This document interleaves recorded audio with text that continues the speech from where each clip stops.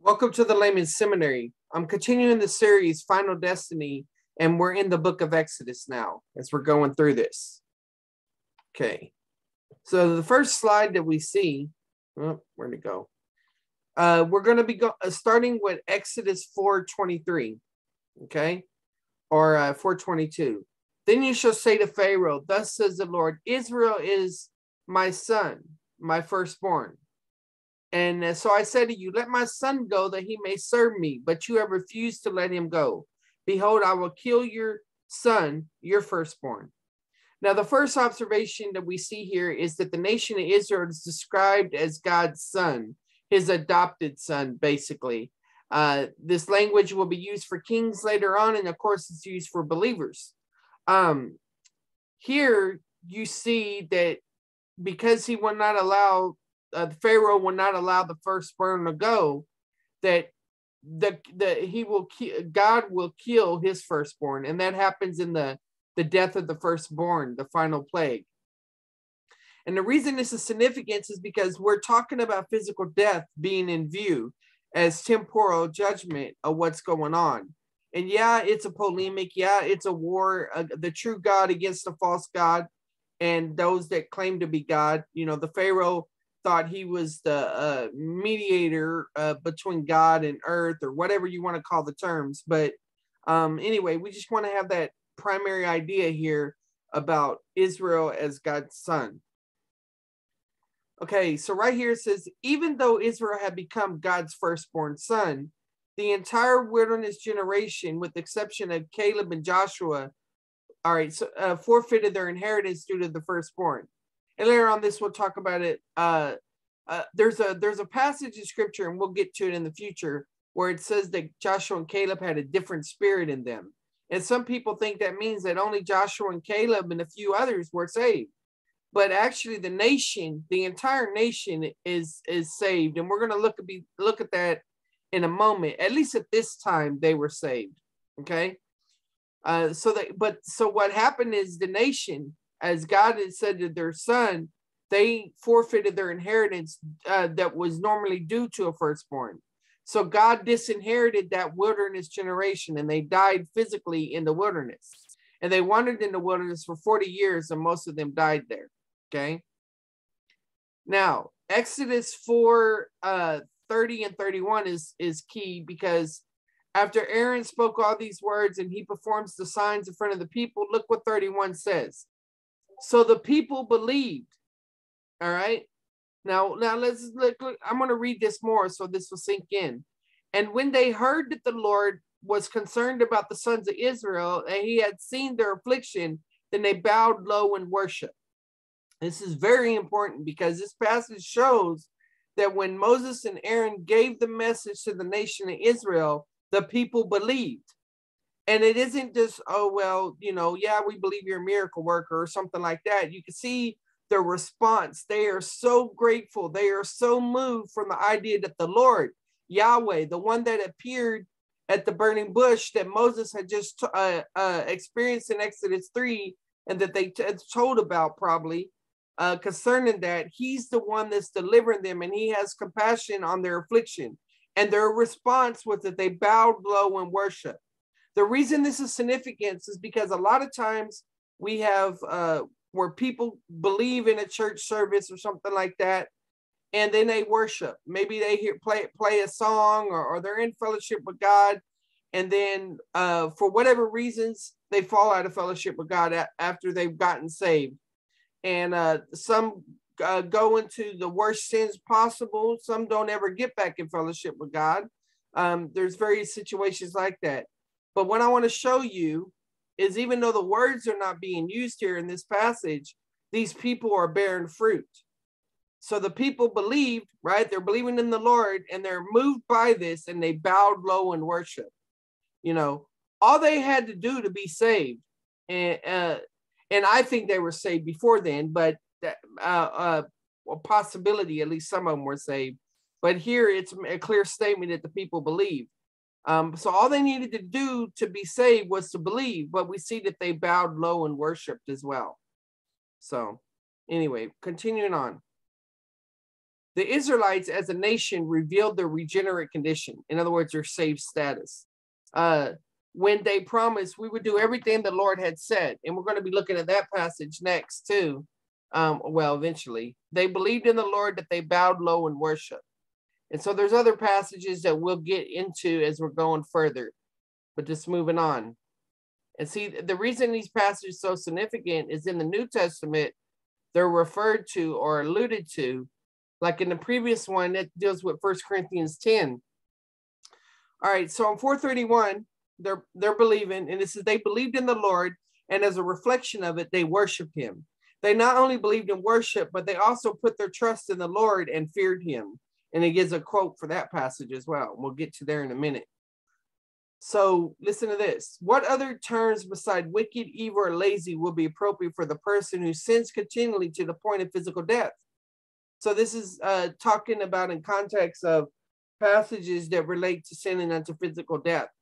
And it gives an example that the wilderness generation trusted in the Passover lamb and worshiped the Lord, believed in him, and were devoted to him and followed him. Yet though they believed on Christ, they were called wicked by God in Numbers 14 and were judged in the wilderness, according to 1 Corinthians 10:5. So this shows that carnal believers can be lazy and neglect the so great salvation in the sense of deliverance.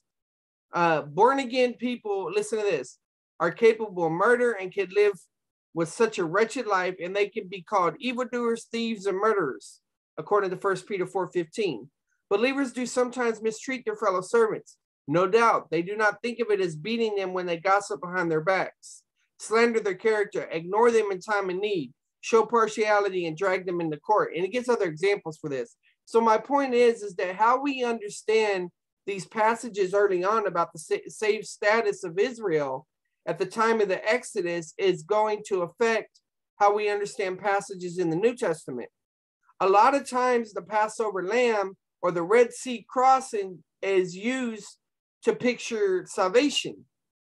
But if they were already saved in Exodus 4:30, that means the type of salvation in view is a little bit different. And I actually have a chart, and I'll do this in the next video, is I'll break all that down. But I want to go through Final Destiny as it relates to Exodus, and then I'll follow up with that. All right, so continuing on. Exodus 6:4. I also established my covenant with them to give them the land of Canaan, the land in which they sojourn. So here he is, he's promising them, giving them the land, right? And so this tells us right here that Abraham, Isaac, and Jacob lived as strangers in Canaan, meaning they had no property rights there. So this is talking about the word ger, sojourner, which no inherited rights. And Moses actually named his son Gershom in memory of that. And so this is why it's important to understand what's going on right here. So they're going to get the land at that time because previous to this, they were sojourning. In other words, they didn't have property rights. They weren't inheriting anything. Okay, we're going on forward. Exodus 12:7. Moreover, they shall take some of the blood and put it on the doorposts and on the lintel of the houses in which they eat. So here we got the Passover lamb passage. Okay, now listen to this. This is R.T. Kendall, and I think I actually have this one in my library. I'd have to check. But he's a Reformed pastor or professor or something like that. But listen what he says about the Israelites. It would be a serious mistake to dismiss the children of Israel in the wilderness by writing them off as unregenerate from the start. To say that such people were never saved is to fly in the face of the memorable fact that they kept the Passover. They obeyed Moses, who gave an unprecedented, if not strange, command to sprinkle blood on either side and over the doors. But they did it. If obeying Moses' command to sprinkle blood on the night of the Passover was not a type of saving faith, I don't know what is. And I don't think it's a picture of saving faith, but regardless, he thinks it is. And so that's what's significant here. These people were saved. We shall see them in heaven, even if it turns out they were saved so as by fire, and it has the 1 Corinthians 3:15 passage. So the idea being is that if they've been saved in Exodus 4:30, right? When we come to passages like this or his observations on passages concerning the Passover, I think there's another type of salvation in view, and I'll talk about that later on. Exodus 12, 27 and 28. You shall say, it is the Passover sacrifice to the Lord, who passed over the houses of the sons of Israel in Egypt when he smote the Egyptians, but spared our homes. And the people bowed low and worshiped. So here again, the people are bowing low and worshiping. Then the sons of Israel went and did so. So they obeyed the command. Just as, so here's a comparison here. The Lord had commanded Moses and Aaron, so they did. And so again, it's emphasizing their obedience through repetition here. All right. So these are just some statements right here. They had bowed down in worship and trusted in the blood of the Passover lamb. And then it keeps on making some other statements that we can deal with in the future. But so the point is, so far, they're bowed low in worship and they're trusting in that Passover lamb. As demonstrated elsewhere, the exit generation as a group was considered to be regenerate. They had believed in the Lord, had trusted in the blood of the Passover lamb, and had believed in Christ. Yet the Lord says that they are an evil generation, Ra, and they will not see the good land of Canaan. So he's basically saying true believers can be evil. And then it's given an example of Psalms. All right, so going forward here, Israelites in the wilderness who have believed in the Lord had trusted in the blood of the Passover lamb and believed in Christ. So here's the statement about Deuteronomy and stuff, and we can come back to that. It says true believers can reach a point where God will not allow them to go on to maturity. So that's like the language of Hebrews that's later talked about. Because he was angry and took an oath, saying, not one of these men, this evil generation, to see the good land, which I swore to give your fathers. Okay. Exodus 13:3. Moses said to the people, remember this day in which you went out from Egypt, from the house of slavery, for by a powerful hand the Lord brought you out from this place, and nothing leavened shall be eaten. Okay. And so this is in context of the wedding imagery that's in the Bible. And it says right here, many of the feasts of Israel lasted 7 days. And it's just talking about how in Israel's history, various feasts can last for days. The feast of unleavened bread, for example, was crowned with a meal on the last day, the seventh day of the feast. And so basically they're relating the numbers and stuff to the relevance of a typology, if you will. We'll come back to this in the future. Not really important right now. Just wanted it to be an observation. Exodus 4:30. Thus the Lord saved Israel that day from the hand of the Egyptians. And Israel saw the Egyptians dead on the seashore. So this is talking about when the Egyptians are chasing them and the Red Sea crashes around them. You know, so the salvation here, this is not positional salvation from hell or the penalty of imputed sin. This is salvation in the sense of temporal deliverance. I would say national temporal deliverance, because he's delivering the entire nation. When the Lord Israel saw the great power which the Lord had used against Egyptians, the people feared the Lord, and they believed in the Lord and in his servant Moses.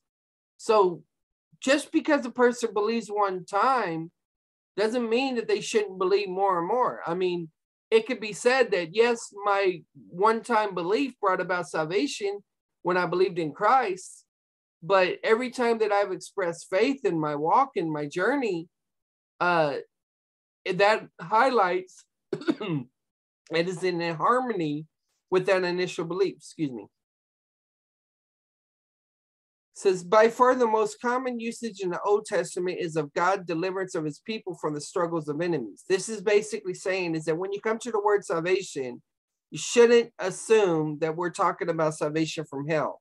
And it's making the argument that in the Old Testament, the primary emphasis is dealing with struggles or enemies and all of that. And we'll go into more detail about a word study on salvation. I probably should have included one right here. We'll come back to that.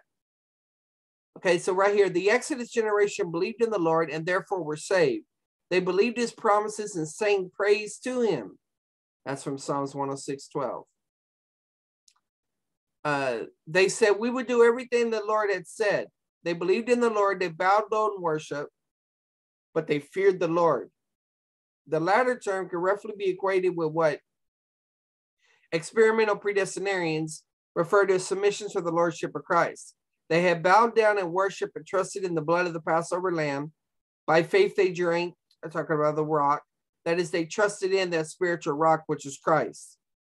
Regarding the people of Exodus, Jeremiah wrote, I remember the devotion of your youth, how as a bride you loved me and followed me through the desert, through a land not sown. Israel was holy to the Lord, the first fruits of his harvest, declares the Lord. So it's describing what the nation was like in the beginning.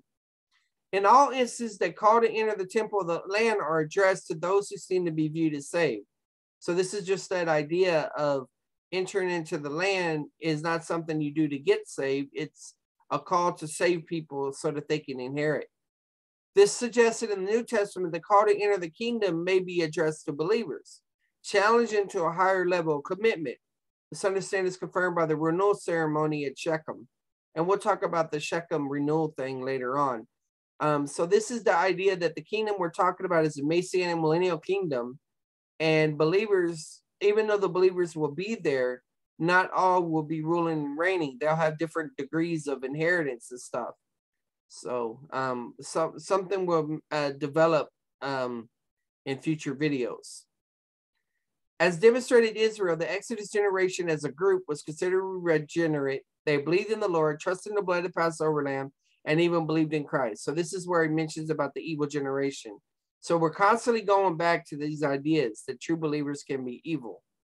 Okay, now this is talking about the community leaders, the Korah rebellion and all of this.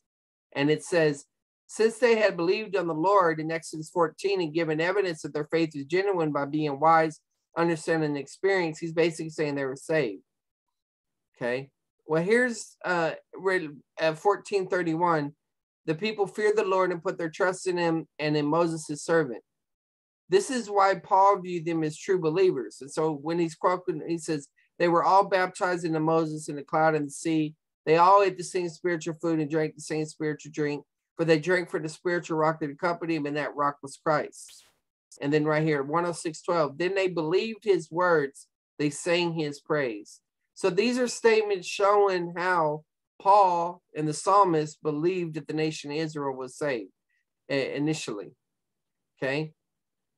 So right here it says, the writer probably has in mind, this is where they're talking about shall never enter my rest, passage from Hebrews. The writer probably has in mind Yahweh's terrible words to the believing. Israelites in the wilderness who have believed in the Lord had trusted in the blood of the Passover lamb. So this is just talking about the warning that they would not enter his rest, because as Deuteronomy says, not of these men, this evil generation, shall see the good land which I swore to give to your fathers. Okay, so we keep going on, and this is about the physical death issue. We already read that, so we're good. Exodus 17:14. Then the Lord said to Moses, write this in a book as a memorial and recite it to Joshua, that I will utterly blot out the memory of Amalek from under heaven. Okay, now this is important because he says write it in a book. So this is commanding, Moses is commanding them to write it in a book, right? And it's as a memorial, in other words, a memory of, and recite it to Joshua. And that's important because Joshua is going to take over after Moses, and Joshua had the responsibility to write it as well. And then throughout Israel, the leadership has the responsibility to write the law. You know, the kings will do that as well. But look what it says, that I will utterly blot out the memory of Amalek from under heaven. So this is the idea that you have a book, right? A book of life idea, a book of memory. And he's saying that I will utterly blot out the memory of Amalek from under heaven. And whenever I come to this language and stuff, it reminds me of the Ten Commandments movie. Not saying it's correct or anything, but just whenever Moses had killed the Egyptian, the Pharaoh said that Moses's name should be stricken from all the monuments and everything like that. And then I remember his words. So shall it be written, so shall it be done. And it was forbidden to say his name or whatever, but that always comes to my mind when I come across this, because what they did was they blotted out Moses's name. And of course, in that, they're probably trying to explain why Moses's name doesn't show up in certain archaeological evidence at that time. But anyway, going on. So check this out. In ancient Israel, the book of life, this is very important for understanding the New Testament. was the legal register of citizens, because everybody's part of the theocracy, not a list of those who would go to heaven when they die. To erase his name meant either one, physical death, as in Deuteronomy 29, or two, removal of the memory of the person. It never referred to a loss of salvation. In Exodus 32:32, I'll go ahead and read this now, even though this passage we'll get to. Moses asked to be blotted out of the book that God had written if God would not forgive Israel. This is an emotional outburst expressing his deep love for his people. He's interceding for Israel. He was asking that God take his physical life, not that he forfeit his eternal destiny. In Psalm 69:28, David asked that the non-believers be blotted out of the book and not be listed with the righteous. In other words, David's asked that they be physically put to death. So being blotted out can relate to that. Physical death or removal of a memory. All right. So Exodus 18:3. So this is talking about their son, Moses' son Gershom, which is from Ger, which sojourners. He said, I have been a sojourner in a foreign land. All right. And then right here, in the Old Testament, the alien was someone who did not enjoy the rights usually possessed by a resident. The Ger, or Ger actually, would how you say it, had no inherited rights. Moses named his son Gershom in memory of his stay in Midian, where he lived as an alien without inheritance rights. Abraham, Isaac, and Jacob lived as strangers in Canaan, meaning they had no property rights there. Okay, Exodus 19, 5 and 6. Now then, this is whenever he gives the Mosaic law. If you indeed obey my voice and keep my commandments, so the if is indicating that this is a conditional or dependent or temporary covenant. My voice and keep my covenant, then you shall be my own special possession among the peoples, for the earth is mine. And you shall be to me a kingdom of priests and a holy nation. These are the words that you shall speak to the sons of Israel. Okay. So we get right here, and it says, only those believers who obey him are priests. This is interesting because while it's true that, you know, in the church age, we talk about the priesthood of the believers, the reality is that in the Old Testament, it's making priesthood idea condition. And so you might think of it like this, is that just because you're saved doesn't mean you'll be used by God. I mean, yes, we have spiritual gifts or in that sense, but if you're not keeping yourself a cleansed vessel and prepared, then will you be taken off the shelf and used? I think Timothy uses that language later on. But let me unpack this. Only those believers who obey him as priests. God's intent is that we will attain to the privilege both here and in the coming kingdom. But to say that a disobedient believer has attained that privilege is contradicted by common sense and by the passage above. This is seen in the book of Hebrews. Now listen what it says in Hebrews. We are his house, his dynasty, if you would, if we hold on to our courage and the hope which we boast. So you can be disinherited from that. It's related to the idea of your priestly responsibility. And that's one thing I don't think people realize is when we're talking about rewards, we're talking about ruling and reigning with Christ. We're talking about serving, if you will, as believer priests in our glorified body. Okay, so look at this. Israel would be a kingdom of priests and a holy nation only if they obeyed God's voice and kept his covenant. When we withdraw, this is talking about in light of Hebrews, when we withdraw from the exercise of our New Testament priestly worship, we are no longer fellowship with other believers. But this does not mean that we're not saved or that we have had salvation and lost it. Okay. Exodus 19:8. All the people answered together and said, all that the Lord has spoken, we would do. And Moses brought back the words of the people to the Lord. And I used to think the people were boasting or bragging or jumping the gun. But actually, I think they're just showing that their intent was willing to listen to the Lord. The Israelites as a nation revealed the regenerate condition. We've already talked about that, right? Okay, the 19:8, we will do everything the Lord has said. So that's what that emphasis is on. Okay, 24:3. Then Moses came and recounted to the people all the words of the Lord and all the ordinances, and all the people answered one voice and said, all the words which the Lord has spoken, we will do. Some idea.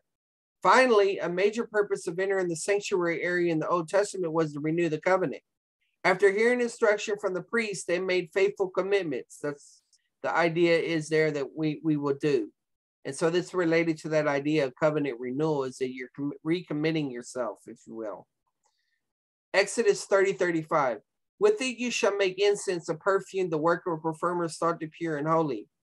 And so this is talking about incense and holiness. And honestly, I'm not sure I know salt. I think this relates to salt. Yeah. Salt had many uses in the ancient world. It was a seasoning for food, and it was associated with purity. So Exodus 35. And so it's basically thinking about, the salt losing its flavor idea that's in the New Testament. It's pulling from these Old Testament passages on that. Look at this. Newborn babies were rubbed down with it for cleansing, according to Exodus 16:4. And it talks about preservative and all that. But we'll get to the salt whenever we encounter it in the Newer Testament, in the other books, other Revelation. We'll probably get to it before Matthew, though. Okay, Exodus 31:14. Therefore, you are to observe the Sabbath, for it is holy to you. Everyone who profanes it shall surely be put to death. For whoever does any work on it, that person shall be cut off from among his people. Okay, well, that's talking about physical death or being cut off. Can refer to excommunication, different divine disciplines. So right here, the phrase cut off is often used as capital punishment or a severance from the covenant community, but never of eternal separation from God. Therefore, when the writer of the epistle to the Hebrews speaks of the consequences of willful sin, he means that there's no sacrifice protection from the temporal consequences of sin. Having rejected the sacrifice of and returned to Jewish sacrifices, there's no protection. He has in view the judgment of God in time, not in eternity, as these Old Testament references show. And we'll deal with that more when we come to Hebrews. But this is important because Hebrews 10, I believe, is primarily about capital punishment, because it's talking about the presumptuous sin or sinning willfully. And it talks about different types of sins in the Bible and Numbers. And one type of sin, it resulted in capital punishment or excommunication. And that's the distinction there between the intentional, unintentional, or willful and non-willful, or presumptuous and non-presumptuous, or the sin of the high hand. But it could be argued that Moses committed that sin because he didn't go into the promised land. But we'll deal with that when we get there. Exodus 32:30. On the next day, Moses said to the people, you yourselves have committed a great sin, and now I'm going up to the Lord. Perhaps I can make atonement for your sin. Okay. And so we got some passages here from the New Testament about the deception. It says the intent is to save soul from the death. I think that's from Hebrews and everything. We're intercessors with God, as was Moses, and there's the passage for that. And then it goes to the 1 John passage concerning sin unto death, and so we'll deal with that when we get to 1 John. But the idea being is that there's an issue of praying involved here concerning this as well. So intercession is associated here, just like it is in the Old Testament. All right. And then Romans 9:3 is similar to when Moses is praying, blot me out of your book, because Paul is praying that he would consider himself cursed from the nation of Israel in order that Israel be saved. Now, I don't think Israel being saved there is referring to them saved from hell. But that's a whole nother issue. I just realized that when I make this video, people are going to see half my face, but that's all right. To understand how Paul is using the phrase anathema from Christ, the parallel with Moses' offer to have his name removed from the book that God had written is instructed. Moses begged God, as Paul did, to take his own physical life as atonement for the sins of the people. Okay. Exodus 32:31. Then Moses returned to the Lord and said, alas, this people has committed a great sin, and they have made a god of gold for themselves. Moses was offered to die physically as an atonement for his people, so that his people would not die nationally in a temporal judgment. This atonement did not convey personal salvation. Rather, it was for salvation from a national catastrophe that God threatened to bring on his people because they worshiped the golden calf. In the same way, Paul is offering himself as the substitute for his people so that the nation might not face the temporal consequences of the national rejection of their Messiah, talking about the tribulation. Nations do not go to the lake of fire. Individuals do. Like Moses, Paul is offering that he might die rather than Israel be destroyed. And we'll come back to this, but I just want y'all to have an idea of that so that we can see this unfold in the New Testament when the time comes. Exodus 32:33. I'll start at 32. But now, if you will forgive their sin, and if not, please blot me out from your book, which you have written. So here we go, back to that, right? And then 33, and the Lord said, whoever has sinned against me, I will blot him out of my book. So in ancient Israel, the book of life, we already talked about this, right? Never referred to a loss of salvation. David asked to be, yeah, we already dealt with that. And that's it for now. I'm still going to do some on the inheritance later on. But for right now, I wanted to get Exodus out of the way. And so Genesis, Exodus, Leviticus. So it's on the Leviticus next. But if you're blessed by this, subscribe if you haven't already. Hit the bell if you want notifications. Keep this ministry in prayer, most of all. Share this with others. Give it a thumbs up. And yeah, well, let me know what y'all think. God bless.